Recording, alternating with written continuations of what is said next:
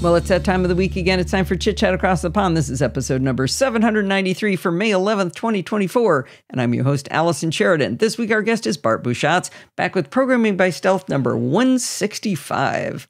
How you doing today, Bart? I am doing good. The listeners can't see, but my coffee has ice in it because today is summer. Tomorrow it will be raining, but today it is summer. Yeah, it was 23 degrees Celsius. You're one day a year? One day for now. It's nearly exam time. I'm hopeful. Usually when the students have to study, I get to bathe in the sunshine, but fingers crossed. Anyway, yes, I'm good. All right. You promised us we were going to learn about variables this week, even though we're not supposed to ever need variables in JQ, right? As I believe I literally have a heading, seldom is not never. They shouldn't be the first thing you reach for because you're probably doing it wrong if that's the case. But when you have actually reached for everything else and it doesn't work, they're there for a reason. They are actually genuinely needed sometimes. It's just JQ's an odd language, as we shall discover. But yes, we absolutely are doing variables, which will allow us to finish our exploration of how to transform lookup tables. Because if you have a lookup table that represents a many-to-many relationship, like, say, users and data breaches, if it's indexed one way and you want it the other way, you actually can't unscramble the first egg and then scramble it again the other way without variables. And that's why we're doing variables now instead of when I had initially planned, which was at the very, very, very end. My intention was to keep variables as the very, very last episode, but we actually can't do lookup tables without them. So this is the perfect point in the series to hang them because we genuinely have a need for them. This is one of those rare cases where you actually need them. There is no other way. So I thought that was nice. And of course, I'm literally 2 weeks ahead of the class on this because I'm learning JQ along with you all. So it's not entirely surprising my best laid plans have taken a few detours, which I don't think is a problem. I think that's how we roll here. We also, I'm going to blow the dust off our challenge from, how long ago? We've had a lot of fun with light episodes about laser beams and vacuum cleaners and what else have we done? A lot of fun stuff. I actually forget, but it was a PBS for a while. Yeah. So much so that we had a listener actually write us to ask if we'd gone on hiatus. Like, no, we just got distracted. Real life got in the way. You had family stuff, I had family stuff. We had things going on. But anyway, way back when, I had set a challenge at the end of PBS 164, which was to create a JQ script that finds all the users caught up in a breach that matches a given search pattern case insensitively. So the idea being, if you put in drop, it will find anything that contained a drop, whether that be Dropbox or I'm sure there's something else with drop in it. Or if you put in link, it would be anything to do with LinkedIn or QLink or anything else with a link. And don't worry about capitalization because goodness only knows how Troy chose to capitalize things if they appear mid-word. I think he's quite fond of so-called Pascal case, which is like camel case, but the front one is capitalized as well. So anyway, case insensitive and do a pattern match on the search string that's passed in. And that actually requires us to remember, again, blowing the dust off, 5 things we have learned before, but I'm calling them out very explicitly because I was rusty when I went to write my own sample solution. So if I'm rusty, everyone is probably rusty. Unless you're listening to this 4 years in the future and you're listening to it all back to back and you're like, hiatus? What hiatus? It was 164 and now it's 165. But in real time, I get rusty in the 2 weeks. So if it's 6 weeks, I haven't got a chance. Yes, precisely. So the things that we have come across before that we're going to refresh in this challenge solution is converting a lookup style dictionary into an array of entry style dictionaries with the function toEntries. We're going to make repeated use of our design pattern of exploding an array, doing some stuff, and then gathering the pieces back together by wrapping the whole kit and caboodle in square brackets. So you open a square bracket, you explode the array, then you do a whole bunch of work, and then you close off the opening square bracket to collect it all back together.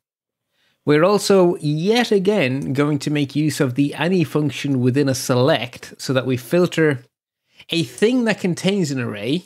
We want to keep the whole thing, but whether or not we keep it depends on any one of the elements of the array being a thing. So we don't want to explode it. We want to look inside, see if any of them match, and keep it all. So that's why you have a select any.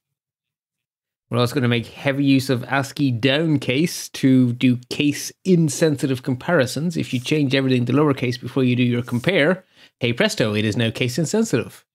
And then we're going to use the --arg command line to option to pass a named variable into JQ.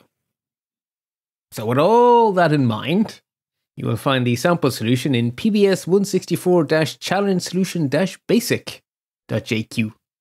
And that will find all of the users caught up in the data breach, and I called my variable $breach search, because it's a search string for breaches. And we immediately start, because in Troy's data set, everything we care about is in a dictionary named breaches. So I immediately start by saying, give me .breaches, pipe it to 2 entries, which means we now have this array of entries. And then we explode and catch. And the first thing we do when we explode is we pass it to the select any. And then we're interested in going through every single value in the array of. So the way the data structure is name of person, and then an array of all the breaches that person is caught up in. So if we want to know if, this is a piece I just wanted to jump in right here. It seems to me like I often, in trying to get to the solution, I have to do the manual labor of going and figuring out what the answer is going to be in order to derive my solution to get that answer. So by that, I mean, I have to go in and I have to look for, say, LinkedIn, and then I go through and I look at that breach and I see inside that, now it's got these values inside for the breaches. It shows me who it is. It shows me, for example, we're going to be talking about what kind of data sets, data classes are in there, like is there passwords in there? And I have to sit there and I have to figure it all out. Well, I've already done all the work. Well, no, you've done the work once in a very small subset, but you haven't done the work on a giant, big, real-world data set. So you figured out the shape of things and you solved the problem, but you still then have a very useful automation. So I spend a lot of time using JQ with piping stuff to first and last, so that I can see the data, say the fifth element of an array. If I have an array of 5,000 entries and I want to see what shape is each entry, I'll pipe it to first. And then I'll look at it and go, okay, so these are all this shape. And then I'll start to form up my solution. So I guess what's artificial is I'm looking for 1 or 2. And what you'd really be looking for is the 75 people who got caught up in the breach or whatever. Okay, precisely. That makes sense. And of course, your solution doesn't care about the scale of things, right? That's the power of the code. Once you figure out how to solve the problem, you figured out how to solve the problem. So you now have a solution that works for any size of data set, big or small. So once we have exploded our entries, we're then going to check each one to see if anything in the array matches our lowercase version of our search string by using the contains function. And contains is one of the many functions in JQ that changes its behavior depending on whether you give it 2 strings or 2 arrays or whatever. And we're giving it a string, and then we're asking it to compare that to another string. So then it does the sensible thing, which is a substring. In other words, if the name of the breach has as a substring our search string, then we match. In other words, we keep the entire entry. Otherwise, it all vanishes into nothingness. And so at this stage, what we have are only the matching entries for the people caught up in our breach, whatever it is we searched for. But we have the whole entry, right? We have J. O'Sullivan and every breach J. O'Sullivan was caught up in, and M.W. Kelly and every breach M.W. Kelly was caught up in. But all we really wanted was who the people were, right? Who were they that were caught up in any of our breaches? So the only thing we want to keep is their name, which is in the key. I hate saying that, but the key named key. And so all we need to do then is pipe that to .key so that we only keep the key. And that's it. So while my sample solution file has 22 lines in it, they're almost all comments. Because actually, when you pull it apart, it's 6 lines of code. So I did comment very heavily because it's been so long since we've done any of this. that I really did want to break it down into very small pieces and sort of move through it. So that does help. And I really like how we've gotten into the habit of the explode it, do a bunch of stuff, and assemble it back together. I'm getting comfortable with that repetitive motion. It is definitely one of the atoms of using JQ. Is, you know, I think of it as a contained explosion, right? I've wrapped my explosion in the square bracket, so I'm not going to lose any pieces. They're still going to all be there for me when I'm done. And then I can work away inside and know that I have everything when I'm finished. So that's in my mind, that's how it is. It's a contained explosion. So that was what we needed to do for our basic credit. And that, you know, allows us to search, say if we search for the phrase online, we can see that that's online or spam bot will be the matching breach, which gives us J. O'Sullivan and A.W. Hawkins. But the bonus credit was to don't bother telling us about breaches that didn't include passwords. Let us assume your privacy isn't what's important. I just care about your passwords. Which, if I was a, you know, corporate overlord, might well be what I cared about. You know, have you compromised my work email account as opposed to is your personal privacy me, the employer, doesn't care about compromised? Anyway, leaving aside the cynicism of it all, it's a good exercise in you making use of data enrichment. So to a very large extent, the solution is going to be the same shape because you're going to go through all of the entries one by one. And yes, you need to find the breaches that match your search string. But then you have to do an and also check if that breach contains passwords. So it's the same shape, but the bit in the middle where we're doing the checking gets a little bit fatter because we have more checking to do. But the big picture shape is the same. And the reason for setting this bonus was to bring a sixth concept into play, which is the newest concept we had, which is this ---- slurp file command line argument. And that's an argument for saying, go fetch a whole other piece of JSON and stick it in a variable name. So it's not the input and it's not our script, it's extras.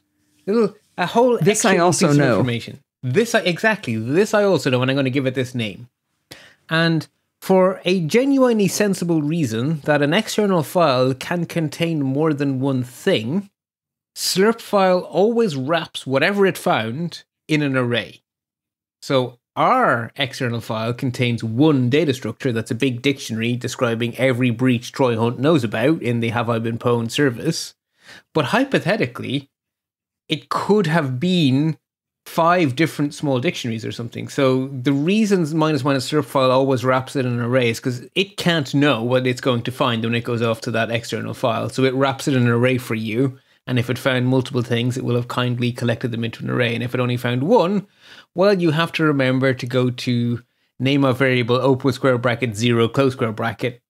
So I just sort of mentally tune that out. It's like, okay, there only was one thing. So I'm always going to the 0th entry. So everything we have is going to be in the variable $breach details, open square bracket 0, close square bracket. And right there is where I complete being able to follow you. I have read ahead in your solution and I'm lost in the next piece. So that's where I got stuck. So keep going. Okay. So once I did my slurp file, we now know that that external data structure is a dictionary containing the details of each breach, and the keys in those dictionaries are the names of the breaches. So Dropbox will be a key that then gives you lots of details about the Dropbox breach. And LinkedIn... So we have this bad delay. I know it sounds like I'm talking over Bart to everybody, but he's not hearing when I start. So that's why I keep talking over him. So breach details, square bracket 0, square bracket is the first breach. Whatever it is, call it. No, it's the first dictionary. person? No. It just means it's the entire file is in 0 because it just wrapped our file in an array. So it's actually the dictionary is at 0. Okay. All right. So if I want to get the Dropbox details, it's open square bracket 0, close square bracket, dot Dropbox. Or open square brackets, Dropbox, close square brackets. Both will work. Okay, so what you wrote next was, so you wrote $breach details, open close bracket on 0, and then you wrote open close bracket on dot. What does that mean? Okay, so you're jumping ahead a little. So I will get you there. But right now I'm going to say, put a pin in that for just a second. So before we get to that, in our dictionary, it's important to know what it is that exists to describe each breach. So I ran $breach details open square bracket 0 and piped that to the keys function to get me a list of what does Troy Hunt know about the different breaches. And so we have date added, all of this stuff, but the one we care about is called data classes. So I needed to figure that out. So this comes back to your thing about how do I figure out the shape of the data? I ran it through keys. Well, I found data classes. Okay. Well, but I don't know how to do the glue in between. That's after. You've got something before data classes. Okay, for now, well, I will do later. I'll still try to hold. Yeah, because the dot means the thing I'm processing now. So dot only has a meaning within a point in the code. So the question is, what does dot mean at that point in the code? Remember, dot is the thing I'm doing now. But it's not normally in square brackets. Okay, but the square brackets... Has it been that long? Well, no. So it's in square brackets if we want to use it as the key in a... So if you put something in square brackets, you're saying, give me the dictionary entry with this value. So if you want the dictionary entry for the thing I'm processing now, then you would say the dictionary entry for dot. Dot is... So dot might be Dropbox, so then you're saying square brackets Dropbox.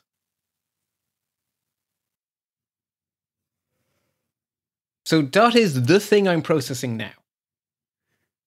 Right, but we don't have anything being piped into here. There's no pipe into here. We're in the middle of, we've ASCII downcased and found things that have breach search to ASCII downcase. Okay, so we are in, okay, so that line of code is inside our select any.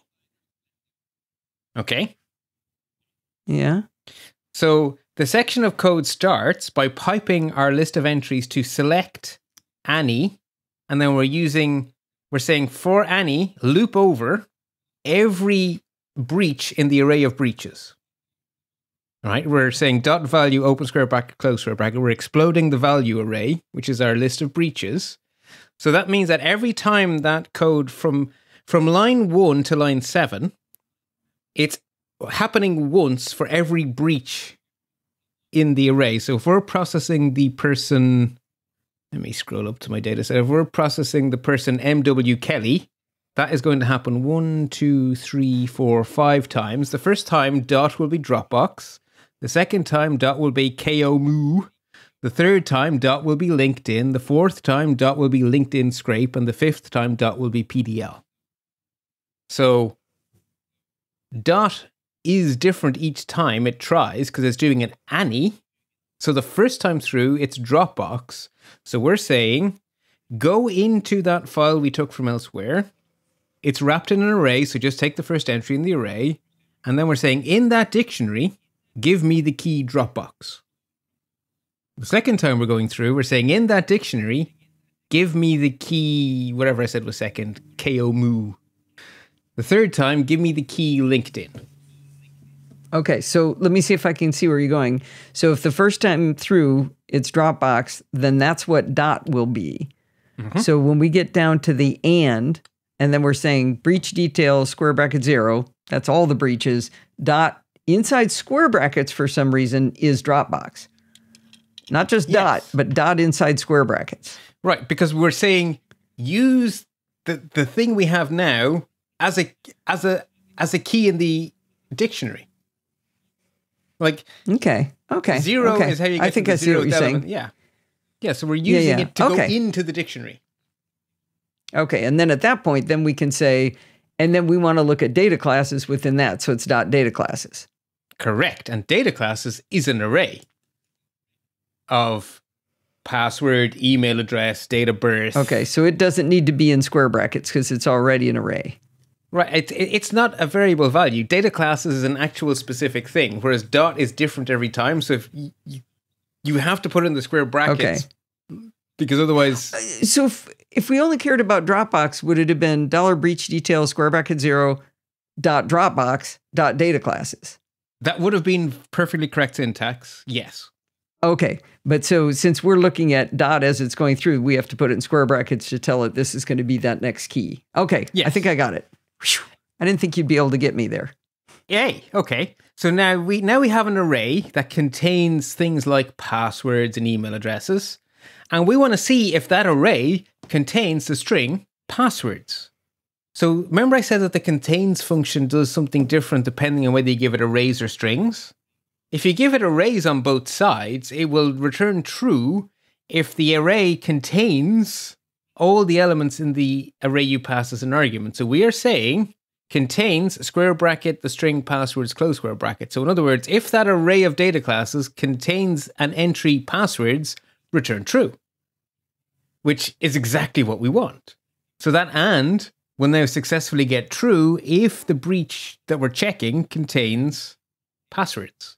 So we first check to see our ASCII down case stuff, and we check to see if the enriched data has passwords in it, and only then do we return true. So gotcha. We have literally just added an and clause to our existing logic. And that is really the magic key, is that and clause. And the fact that we were able to pull the and this, right? The and now you know there's extra information. That's also a giant big step, of course, with the minus strip file. So that is our homework. And I'll be honest, it was a heavy lift for me because I had not been at it for 6 weeks. So I can only imagine, actually, I can imagine that the part of our audience who do their homework straight after listening to the episode were fine because it was all fresh in their minds. And then the part of our audience who are like us and who left it to the last minute probably struggled as much as we did. That would be my guess. Right, let us now move on. Entirely new topic. How does JQ think about variables? So the documentation goes out of its way to say that JQ has been designed to minimize your need for variables. And if you're wondering, well, why? What makes it different? The key is that JQ is designed to be like the terminal. It's full of plumbing. You can make variables in the terminal, but you don't do it very often, right? How often do you make a variable on the terminal?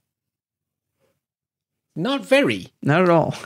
I do it from time to time because it saves me some typing sometimes, but most of the time you don't, and it's because JQ works in a very similar way. It's also why it's not needed here. So inputs and outputs automatically get connected together whenever you use your pipe symbol. So immediately, a lot of places you'd use a variable to store an intermediate state that you need to use later, but this is designed for data to flow from one step to the next. So you don't really need to store data to pass it on to future steps. It goes there automatically. So that's one reason variables don't happen very often. The other thing is that within a bit of pipe, within a filter, to use the correct term, every function within the filter operates on the same input. So they effectively share that. So when you ask for, say, length, and you ask for add, both of those are getting the length of the entire input and adding the entire input. So they have effectively shared a value without needing a variable because they're both working on the input. So just with those two facts, that actually mostly covers why you generally need variables and other things. And the documentation puts it like this. There's generally a cleaner way to solve most problems in JQ than defining variables. So they don't say always, but they do say stop and think. So my general approach is just to sort of go, do I need to? And maybe I do, and then I'll go on. So I would like to illustrate the point by doing something very simple in a traditional programming language, and I thought I'd blow some dust off our JavaScript knowledge, and I would write in JavaScript, a little command line JavaScript, a little JavaScript file that will average an array of numbers that are piped to it via standard in JSON format. Now, you don't need to know the hows and the whys, but when you use the Node.js JavaScript engine, you can run it on the command line, and it can behave like a bash script. You can pipe things to it because it understands standard in.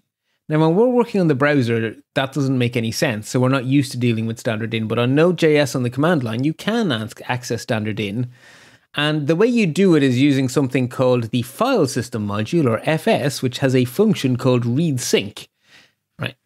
To be honest, it doesn't really matter the details. I've put it in techie terms in the show notes, but honestly, const myNumArray equals json.parse the thing they piped into the script.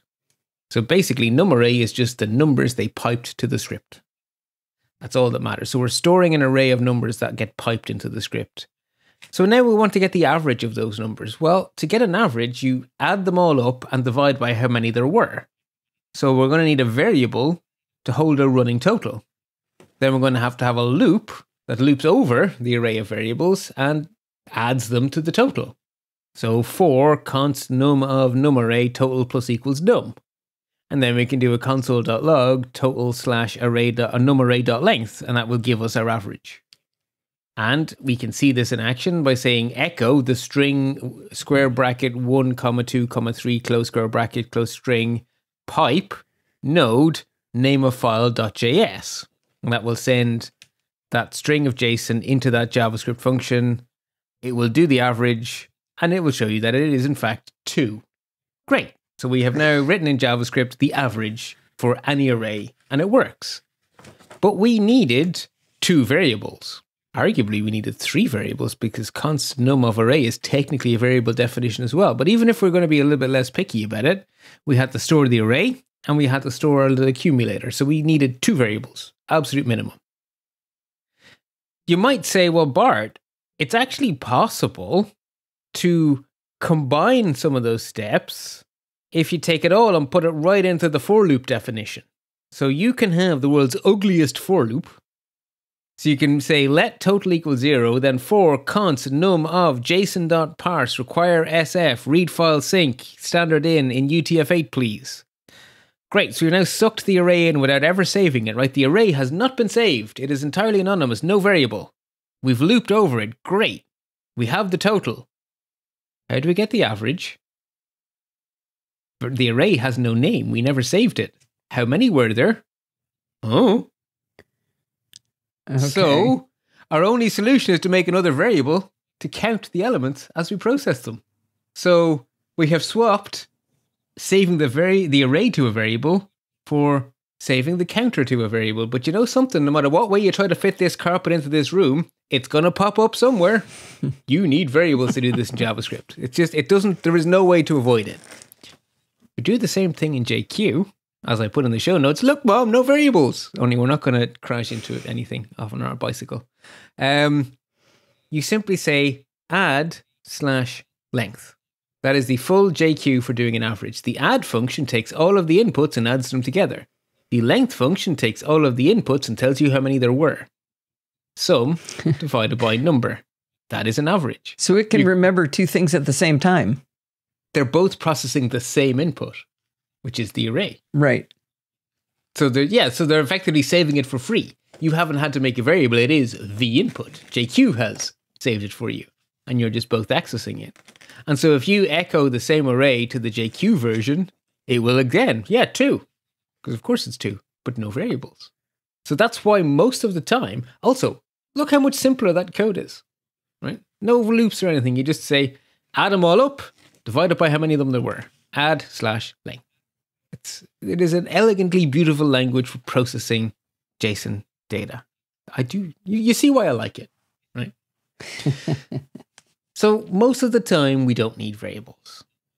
But we have already seen the use of a kind of variable that I've told you is different because the variables are defined outside of the JQ. They're not in our filter. They're used by our filter. They're actually sitting out on the terminal and we pipe them in using --arg or --arg JSON or --slurp file. So we have given them into the JQ filter from outside.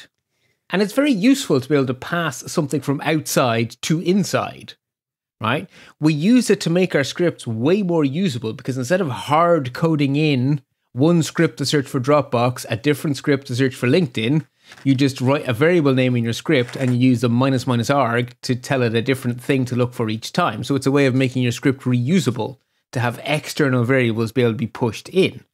And the minus minus slurp file let us know extra thing. So it allowed us to know information that wasn't our input or wasn't our script. And so that's useful. But we didn't make those variables in JQ. We gave JQ access to variables from elsewhere. That's why I call them external variables, right? It's an important but a subtle difference. Yeah, I thought you were using, it was kind of a technicality there for a while, because I was like, you are so using variables, but they were external variables, so we will allow it. Yeah, they're generics is sort of the way to think about it, right? They're a generic value that's been passed in from outside. It's an X. You haven't made it be something. Someone gave it to you. Whereas making your own variable, you give it a value inside your code, which is a different thing.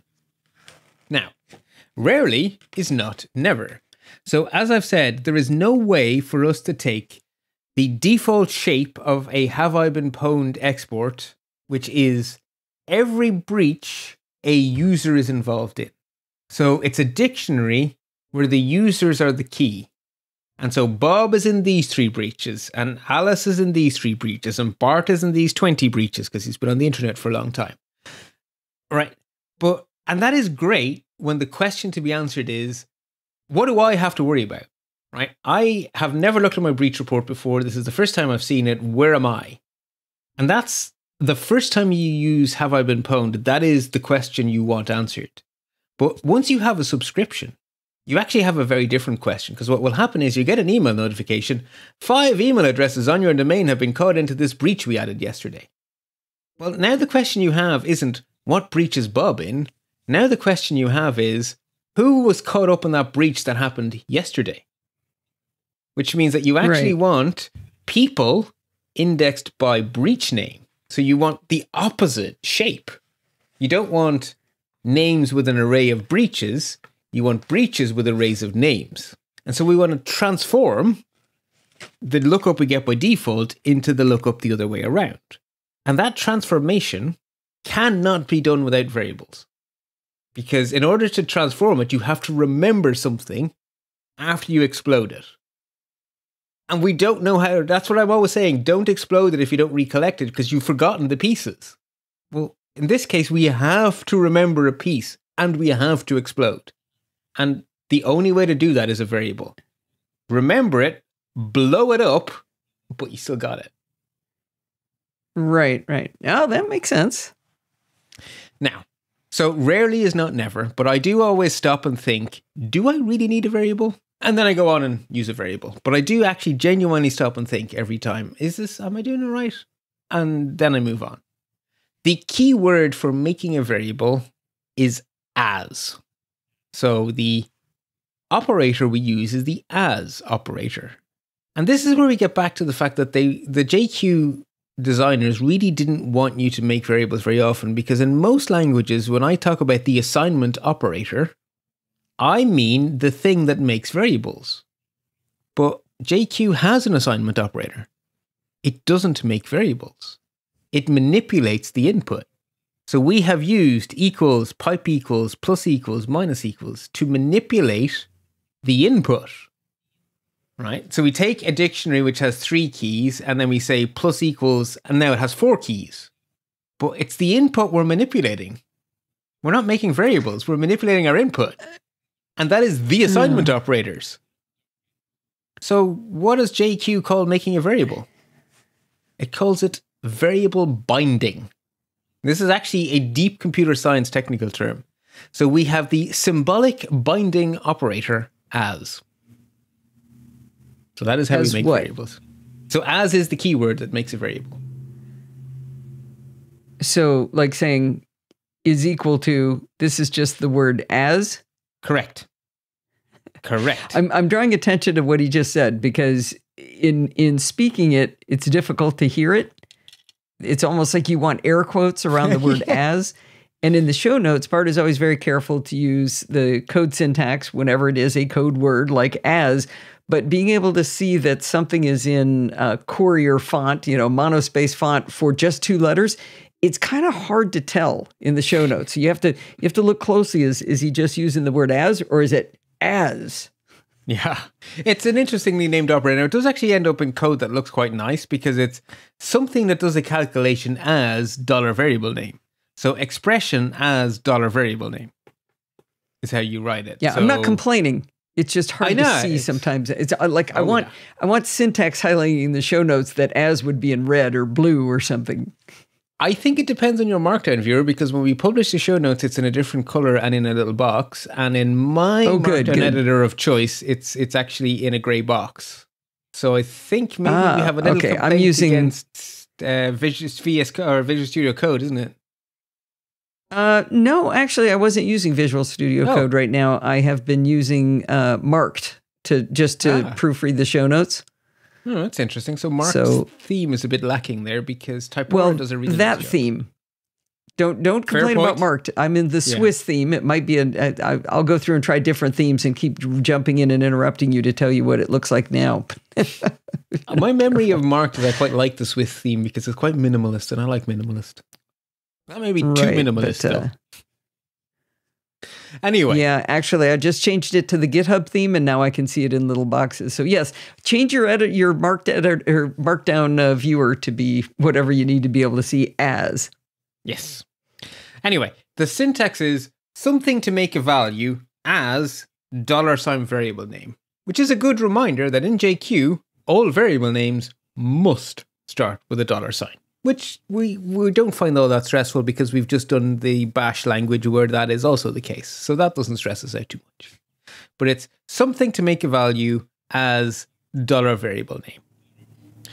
So as a somewhat contrived example to keep things nice and simple, let us say that we don't just want to average two numbers. We want to return a nice English message that says the average of those four numbers was 7. Or whatever. Well, now we have a problem that we have to remember how many numbers we had after we've done our math, which has turned all of our input into just a single number. And we can't do that without a variable. So the other thing I need to say very clearly here is that when you do an as, it is a filter in your chain that behaves like a pass-through. So the input to the as filter and the output from the as filter are the same. So a bit like when we did debug, it didn't change the input, it just had a side effect of printing to the screen whatever the current value of dot is. In this case, the side effect is we make this variable come into existence, but we don't actually change what's flowing through the pipeline. So you pop it into the pipe at any point, and it doesn't clog up the pipe, right? The input flows clean through, right? It's an important point. You're adding a variable, but that's a whole different thing, right? The actual flow of data has been unobstructed. It is whatever came in is what comes out, and it just flows neatly through. So that's an important point to say. So if we want to write this fancy pants average function, the very first thing we actually need to do is save how many numbers we got. So the very first thing in our filter chain is now length as $num numbers. So length is something that will make a value. It's going to take the input and tell us how many there were as $num numbers. So in this case, when we call our function with the numbers 1, 2, 3, length will be 3. So $num numbers will be 3. The input is our full array. The output is our full array.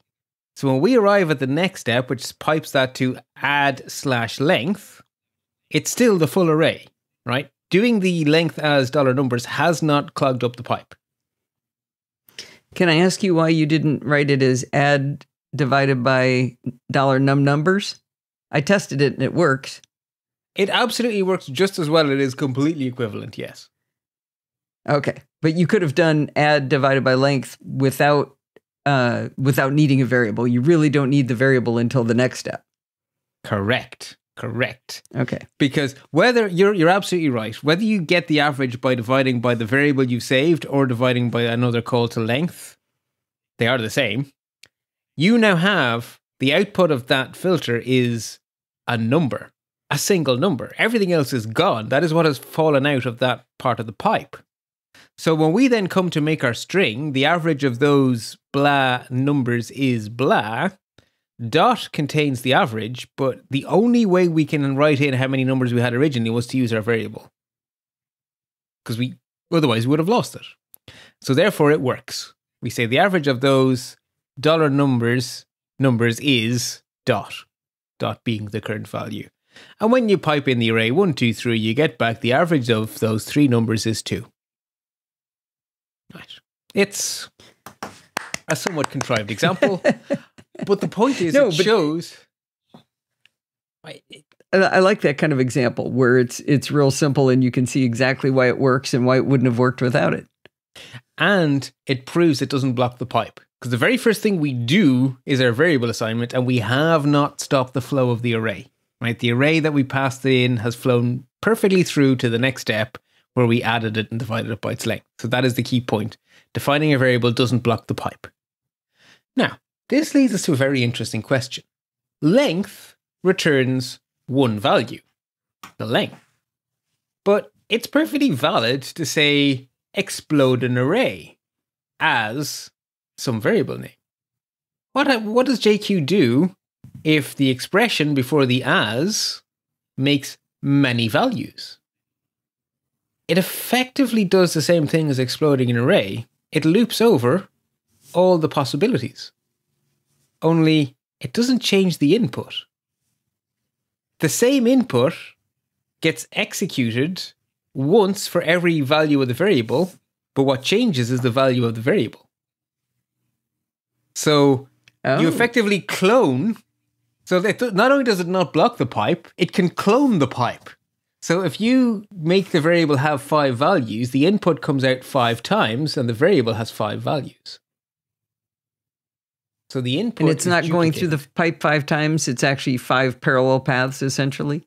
It will become 5 parallel pipes. Yeah, just like when you explode an array, everything else in the filter chain happens that amount of times. Well, the same thing happens after you do an as, where you have multiple variables. The whole thing just happens multiple times. It is effectively a loop. It really is effectively a loop. Which means that we can play with it a bit to demonstrate this. Which gives me an excuse to bring up another one of those wonderful little functions JQ gives you for free. It has a function named range, which produces a range of numbers. And you can use it in 1, 2, and 3 argument forms. In its 1 argument form, it gives you, if you say range 4, it will give you 0, 1, 2, 3. So it's the... Of course it will. I know, it's out by 1. So it's from 0 to n minus 1. If you give it n and m, so if you give it two arguments, if you say 0 and 5, it will give you 0, 1, 2, 3, 4. It will stop at m minus 1. Of course it will. But you get to start it wherever you like. Or you can do 3 argument version, a start, a finish that isn't really a finish, and a step size, which means it will now go from n to m minus s. So if you say range 5, 25, 5, you will get 5, 10, 15, 20. Not 25. That's because computer scientists hate us. That is because computer scientists hate us, yeah. But anyway, it does work, which means we can use our range operator to play with looping with the as operator. Because we can just say, give me a bunch of numbers. It's effectively a for loop. What we've got here is effectively a for loop, right? Sure. Sorry, I accidentally hit my keyboard while I had some text selected, and I jumped to goodness only knows where in my show notes and had to do a Command Z, or I made a complete mess. I hate when that happens. The joys of, look, Mom, no variables. Keep scrolling. As operator. Here we are. So I was trying to think of an example we could use to really illustrate that it's behaving like a for loop. So I sort of fell back on first year computer programming, where the first thing you learn to do when you learn about loops is to print out the tables. So we're going to do multiplication tables in JQ. So we're going to print out the, basically whatever size of tables you pipe in. So if you pipe it in 5, you get the 5 time tables. And so our code is simply, we say range 1, 11, which is 1 to 10, as $n. Then we pipe that to start a new string. Just put, so $n is 1 the first time through, 2 the second time through? Yes. And so on. Okay. So our input is the number we're going to pipe into our little script for printing out the table. So it's going to be 5 for the 5 times table, 6 for the 6 times tables, right? That's our input. And that input is going to go through unchanged. And then everything else after that as is going to happen 10 times. And dot is going to be the same, but $n is going to be different. So the string, whatever we passed it, followed by the character X, followed by the value of $n, followed by the character equals, followed by the value of dot multiplied by $n. In other words, the actual math. And we're just going to have that as our, that is our final step in this very short chain, right? Two elements in the chain. Save me a variable, going to have 10 values, and then print this string. And so if we echo 5 into that script, we get 5x1 equals 5. 5x2 equals 10. 5x3 equals 15. So you can see that dot was 5 all the way through, right? The value that was passed in, the current value was the same every time. What changed was the variable. Okay. So our input was cloned. I know that's a silly, trivial example, but it's really clear to me the way it's presented. I like that. Now, you can catch the pieces just like you can with anything else. So we could wrap all of this in square brackets so that instead of printing out a whole bunch of strings, we get an array of strings. So we could just wrap the whole kit and caboodle in square brackets, and now our thing will produce an array of the table. I have a question. So the original code, and I'm not going to read it, before you wrapped it in square brackets, said pipe that to quote, and it had the code that would say 5 times 1 equals 5, unquote. But your output does not show that those as strings in quotes. But when you did it going into square brackets to make it an array, it is in quotes. Why is that? Correct. That is because what I forgot to say in English, but did type in my show notes, is that when we called JQ, we gave it the -or flag for raw. And I actually have a comment in the show notes that says -or for raw output, i.e. strings not wrapped in quote. So we say echo 5 pipe JQ-F, name of file -or. Okay, but you didn't do a -r. Why did you do one of them in -r and one not? Okay, so -or means I just want a list of strings, and it looks silly on the terminal for a list of strings to be wrapped in quotation marks. But when I want it to give me an array of JSON as the output, well, of course, it has to be strings or it's not valid JSON. It's just... Okay. When it's an array, it doesn't make sense for it not to be strings. There's no... Like, it's nonsense for it not to be strings. So I didn't use a -or. I didn't use a -or when I wanted it as an array. Okay, good. Yeah, no, good question. And I made a point of putting a comment in so I wouldn't forget to say that. And then I forgot to say that. So there you go. And of course, there's no reason you can't embed this in other stuff. So you could update your script so that instead of taking a single number as the input, it could take an array of numbers and give you many tables.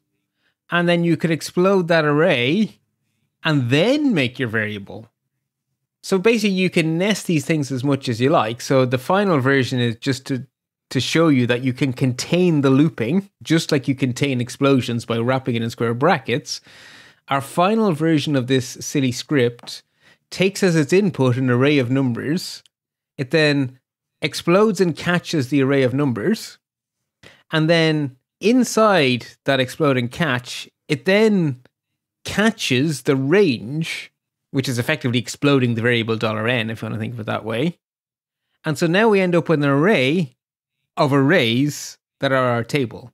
So if we give it 1, 2, 3, we get the 1 times tables as one array, the 2 times tables as another array, the 3 times tables as another array, and all of that is wrapped in an outer array. The only reason I put that example in is to show you that these variables behave just like exploded arrays. You can contain them. If you put them as a little child of something, it's contained. So that's the only reason for that Yeah. So I'm hoping that makes sense. Yeah, it does. Excellent. Right. Well, that is actually all there is to know. But in order to understand the why we care, I have two very practical examples. And the first lets us close the loop on our lookup tables. So we're going right back to the original problem that me with my real world hat needed to solve, that I got so frustrated because I knew just enough JQ not to be able to solve the problem, but to know that it was the right tool.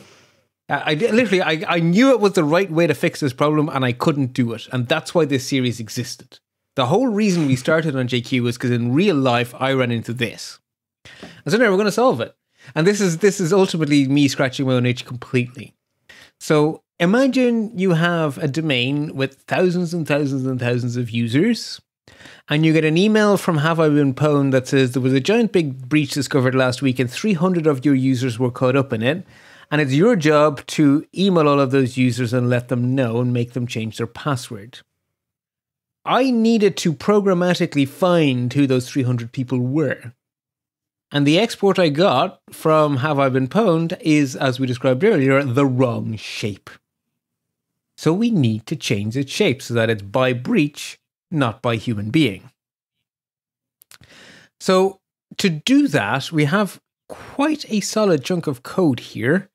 And in my show notes, I show you the code and then we run it and then I explain the code. So maybe in reading it out, I'm not going to read out the code and then break it down.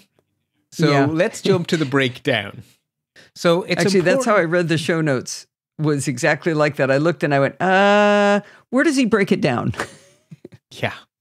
So the first thing we need to do is remind ourselves of the shape of the data. So it's a top-level dictionary named breaches, which is itself a lookup table of username to arrays of breaches. So MW Kelly to the array Dropbox, Kayomu, LinkedIn Scrape, and PDL. Right? That's the important thing. So everything we care about is in .breaches. And if we transform it, the output, the desired result of all of our work is a new lookup table where the keys are the names of the breaches. So we're going to focus on Dropbox. And when we know we have it right, when what we get back is the key Dropbox has the array E Green and MW Kelly. Right? Because those are our two users caught up in the Dropbox breach. So I'm hoping you can see the before and the after. Before it was J. O'Sullivan is in online spammer, MW Kelly's and all those things. After, it's name of breach, who are the people? Name of breach, who are the people? Name of breach, who are the people? So that's the problem to be solved. And to understand that big chunk of code above, I'm going to zoom in. I'm going to zoom in on Dropbox, which means I'm going to zoom in on E Green and MW Kelly. We're going to watch E Green and MW Kelly become Dropbox. Okay. Right, so we're going to focus in on those bits of our example data to see what each line of code is doing. Right, so the first thing in our big chain is that we take .breaches and we pipe it to the toEntries function, which is going to transform that lookup table into an array of little dictionaries, each with the key and the value. And in this case, what that means is that we get open curly bracket, key, E Green, value, the array with one string, Dropbox, key, MW Kelly, value, the array with the strings, Dropbox, Kayomu, LinkedIn Scraped, and PDL. So we've taken our lookup table and broken it into this list of entries, as JQ calls them. Now, in order to get to a right answer, we have two problems here that we have to do. We have to make individual entries for every unique mapping of person to breach. So we need to go from having MW Kelly represented by one entry to MW Kelly represented by 5 entries. MW Kelly Dropbox, MW Kelly Kayomu, MW Kelly LinkedIn, MW Kelly LinkedIn Scraped, MW Kelly PDL. So we need to, instead of that being an array, they need to be all separate entries. And we have to flip the key and the value. That flip is easy, right? Once we have it broken apart into little pieces, flipping which is the key and which is the value is easy. You just flip them around. The hard part is how do we break it up? How do we turn one entry into 5 entries? That's actually where we end up needing our variable. So the before is that key MW Kelly value the array. The after is key Dropbox value MW Kelly. Key CoMU value MW Kelly. Key LinkedIn value MW Kelly. Right? You get the idea. So again, I've shown that in the notes. So that's what we're trying to achieve. So how do we do that in JQ syntax? Well, we're going to do our old trick of explode and catch. So around it all are our square brackets, and the first thing we do is we explode. So we now have, as the current item being processed, one of our uncollapsed entries is now dot. So the first thing we have to do is save that username. Save MW Kelly. So the first thing we do is say dot key as $username. I mean, we now have held on to the fact that we are about to explode all the breaches MW Kelly is caught up in. But we've kept the fact that it's MW Kelly's explosion. We've held on to that. So now we take dot value and explode it. And then we pipe the exploded parts of the value and we construct a new dictionary. So dot value at this point is the 5 breaches. Correct. Okay. And so we explode that. Okay. So now 5 times we're going to make a new object. So we explode it and then we pipe it to open curly to close curly. So we're making a new dictionary 5 times. The key is going to be the current value. In other words, the key is going to be Dropbox, then the other one, then the other one, then the other one. Okay. The value each time, well, whose breaches are these? They're MW Kelly's breaches. How do we know? Because we remembered. We kept it. We exploded. We've lost it. Only we haven't lost it because we kept it. So we just pop in MW Kelly every time. So now we have 5 little dictionaries that say breach name MW Kelly, breach name MW Kelly, breach name MW Kelly, which gives us the output we want. When we start at the very top, the thing we've exploded is all of the breaches, correct? So the very first explosion is explode and recollect the entries. Yes. So we're exploding each individual entry. Isn't it? Yes. Okay. So what's coming through is a breach, right? And you grab the username for, or no, wait, if I got it backwards again? Okay. So what's coming through is a whole bunch what's coming of through dictionary. is a key with a username and a value, which is their breaches, but it's a whole bunch of those. So each time it comes through, it's got one key and however many values. And then we're going to swap them around. And then it goes through it again. The next one comes through the pipe. Exactly. Okay. Right, because there's 2 explosions here, right? Because dot value gets exploded. Right. And so when we do that, we now have our entries in the right shape for our final answer. But we now basically have key Dropbox value E green, key Dropbox value MW Kelly. So we now have to recollect those to make a new array to collect them back the other way. And so we learned in the previous installment 6 weeks ago of the group by function. And so the group by takes an array of dictionaries and then it makes an array of arrays of those dictionaries. And it puts them together based on some property you tell it of how it should put them together. And we're going to say, put them together when they have the same key. So we're going to say group by dot key. And so now we have an array that contains... Dot key now is the breach name. Exactly. Okay. So now we're going to have a big parent array that contains a child array for all of the entries for Dropbox and a different child array for all of the entries for LinkedIn and a different child array for all of the entries for whatever other breaches there were. So we now have arrays of these little entries. And then the last thing we do is we take all of that and we effectively collapse that down into our little array that we want where there's only one for Dropbox. So we need to take an array of entries and turn it into one entry that represents that whole array. And the key is exactly the same every time, right? It's Dropbox to one person, Dropbox to the other person, Dropbox to the other person. So we just need any one of them. So I chose to take the 0th key as my key for my collected object. So I just basically say we explode it out, and then we say the key becomes .0.key. So fine, we just take the 0th key. The value needs to become a fresh array.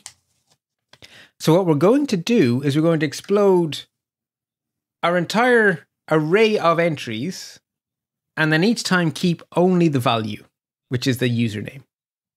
So we're making an array that contains only the username. So our key has become the key from the first entry, and the value has become the values from all the entries. That is our collapsed answer. That is actually everything we need. We now have the right key and the right value. So we send that to 2 entries, and it makes a lookup table. I feel like I went into a coma when you said you chose the 0th key. Why? Okay, so we have an array of entries where it's entry 1 says key Dropbox value MW Kelly. Entry 2 in the array says key Dropbox value E Green. Oh, so any one of those could have been the key, but you don't know how many there are, but there will be a 0. Okay. Bing, bing, bing. Exactly. There's always a first one, right? Okay. So that one I can know is there. And then, yeah, so that is why we take 0.key. Okay. We have been recording for longer than an hour because I have gone out of Do Not Disturb. Yeah. Uh-oh. That's what happened. Okay. Right. So that is our first practical example, which solves our problem of changing the shape of any lookup table now. But I want to take us right back to our Nobel Prizes, because you've asked me a few times, wouldn't it be very sensible to have a simple lookup where I can say Marie Curie and you can tell me the year and the category of her prizes? Or Albert Einstein, what year for what? Like, that is the most obvious lookup table to build from the Nobel Prizes, but we can't do it without variables because the laureates need to be exploded. And if we explode the laureates, we lose access to what came before. Yes. I wanted to know that like a year ago. Exactly. So let us actually solve that problem. I love this. This is really coming together now. So we take our whole big data set of Nobel Prizes, and we're going to wrap everything up in a nice, catch and explode. So we're going to say dot prizes and explode it, but it's all safely contained in our square brackets. The very first thing we're going to do is 2 variables. We're going to remember dot year as $year, dot category as $category. So we have now safely known what year and what category. Now we're going to explode the laureates. We put a question mark after it because some years there were no laureates because there was no prize added. So to stop our errors, we just say dot laureates, open square bracket, close square bracket, question mark. Stops the errors. So now we have all the little laureates. I copied and pasted my logic from the answer for PBS 161 to always get a nice name, whether or not they have a surname or not.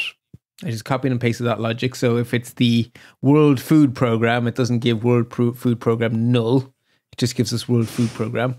So I'm not going to go over that again. That is just a copied and pasted answer from last time. So the key in our entries is going to be the name in nice, pretty format. The value is going to be a new dictionary I'm going to construct, which has a key named year with the value we saved in the $year variable, and a key named category with the value we saved in the $category variable. Then I'm going to say, group all of those by the key, which is the person's name.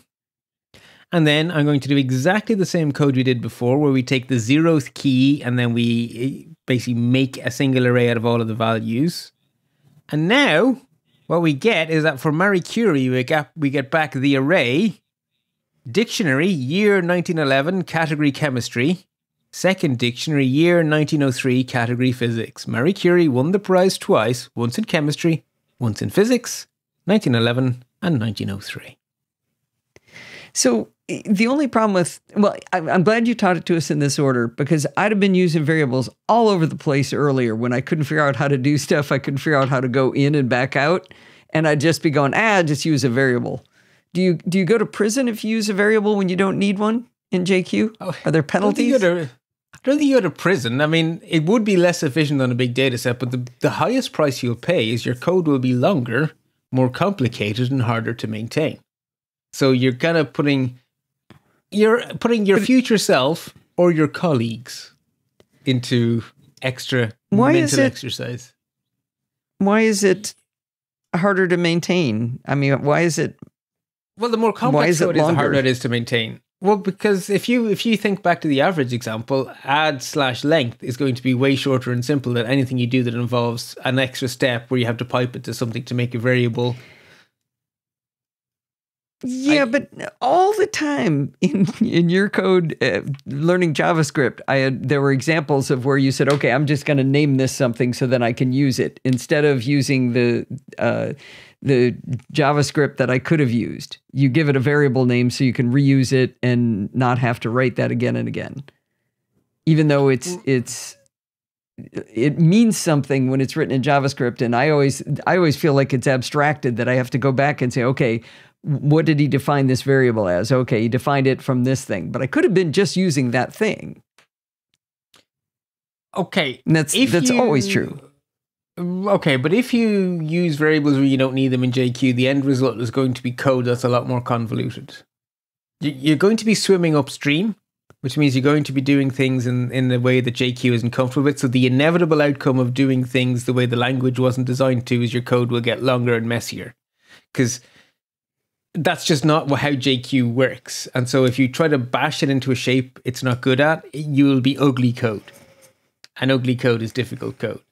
It's like if you try to use JavaScript to do something in a Perl-like way, you'll get icky code. If you try to use Perl in a JavaScript-like way, you'll get icky code. You'll probably eventually get it to work, but you'll probably have taken 10 lines to do what you would have done in 5 simple, clear lines if you'd done a Perl thing the Perl way, a JavaScript thing the JavaScript way.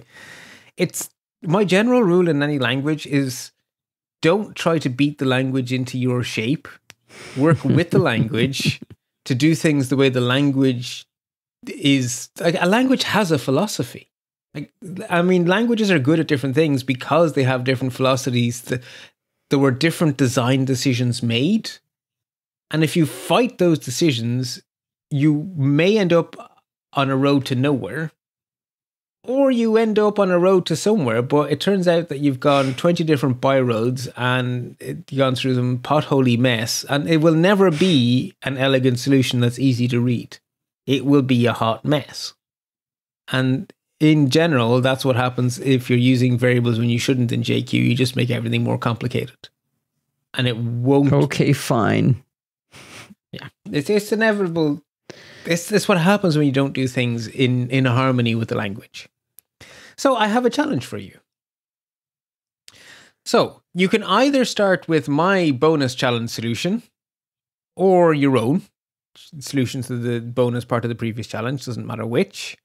Either way, update the script so that instead of just returning the usernames caught up in one of the matching breaches, which doesn't actually tell us a lot, right? If I search for drop and it came back with 5 users, well, were they caught up in Dropbox or were they caught up in drop tables or something? What actually was breached when they were caught up in Dropbox? How bad was it? So what we really want isn't just all of the users caught up in a matching breach, but we'd actually like to know something about that breach. Like, tell me more. You did a match. These things are important, but tell me more. And so I would like you to return not just the usernames, but to return dictionaries for each match that give me the username, the breach name, the breach title, which is the human-friendly version of the breach's name. And that shouldn't say breach ID, that should say breach name. I wrote that in the show notes before I realized Troy Hunt called it a name, not an ID. Okay, you and I had a discussion about that. And also, give me the list of data that was breached, i.e. breach data classes. All of that data is, of course, in our data enrichment part. And then if you'd like some even more bonus credit, yes. So for a little bit more bonus credit, use an OR statement so that if your little search string matches either the name or the title, you'll accept it, because some breaches have special characters in their name. I ran into this recently in the real world, and I couldn't find the name of the breach because it had a dot so the title had a dot in it, and the name didn't, and it took me forever to find the breach because I didn't know what Troy had named it. And so I ended up having to put this logic into my own code to search for either the name or the title, because the title will be the bit that's in the news, right? How it looks in the news articles is what's going to be in the title field, whereas the name is going to be some sort of a simplified thing with no special characters or whatever. So that's why you actually should search both. So if your search How'd you know you were missing it? Well, because I got an email saying 300 of your users were caught up in this breach, and when I tried to search for it, I got 0 users found. And I was like, well, I've done something wrong. Okay. That gets back to you have to go look for it in order to find it. Yeah, and I guess as you're building up a script and you're debugging it, you are checking your work, right? That's sort of the act of developing, is checking your work. And then when you're confident it works, then you use it to do the heavy lifting on its own. Right. Yeah. Yes, so there we are. We have a challenge, which is to make our search. Yes, we're going to end up with a very useful search that tells us valuable information. And we're going to be able to find things whether or not we do them on the Englishy name or the simplified name. Right, so just to put us big picture, zoom out for a second. So at this stage, we're finished with lookup tables. In fact, we're finished with almost everything. We have one big piece that I have been waiting to do because it's really important that we do it when we're ready, because it's really important. And it is actually possible when you have a whole array of things or a giant big dictionary to apply some sort of a transformation, some sort of logic to every element in the array without exploding it. So instead of exploding, you can do an in-place manipulation. So instead of exploding catch, you can do in-place manipulation, which shortens your code massively.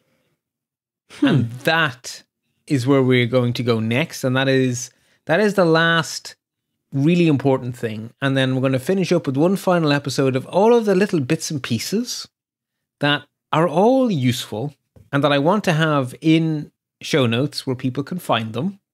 But they all come with the caveat that I promise you will need one of the things we talk about in the last episode sometimes. I don't know which one. And for each of you, it will be a different one. Right. So having the canonical listing at the end? Yeah, exactly. So I don't know which of them you're going to gel with and which of them you're going to think is silly and useless. But we're going to go through them all because they're all the ones that I do actually think we should cover in the series. We should know they exist, if nothing else. And I have found myself rather surprised a few times where I've seen something and, yeah, that's cool, but sure, when would you ever need that? And then 2 weeks later in work, for real, I go, oh, this is when. And so I've surprised myself quite a few times where I've thought, who'd need that? And then it's like, oh, me, I need that. Okay. So anyway, we're going to finish up with some of those advanced topics. So everything will be new, but not necessarily mainstream. Precisely. And some of the, you know, depending on who you, the audience, are, you may glom onto some of them and go, oh, cool. Or you may go, I don't care. Don't feel bad, right? Everything in the last episode is optional. It's all bonus extra. But I know it will be useful to some people. As opposed to the rest of the class that was mandatory. You know what I mean, right? I generally only cover things I expect to be broadly useful. But that last episode, I expect it to be, all of it to be useful, but not broadly. Okay. Right, and that will bring us to, I think, the end of what turned out to be a very enjoyable series, but way longer than what I thought, which was, 3 or 4 episodes, Alison. This won't take long. And I read ahead and didn't ask very many questions. Right? Yeah, well, I just sort of meant the whole series, right? How many episodes have we ended up doing on JQ? You know, I don't know. Anyway. We'll find out next time. No, in 2 times. In 2 times, precisely. Right. Well, until then, folks, lots more happy computing. If you learn as much from Bart each week as I do, I'd like you to go over to lets-talk.ie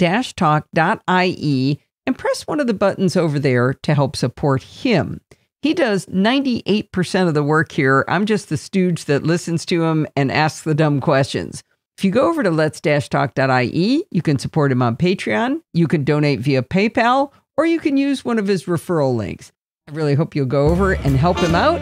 In the meantime, you can contact me at Podfeet or check out all of the shows we do over there over at podfeet.com. Thanks for listening and stay subscribed.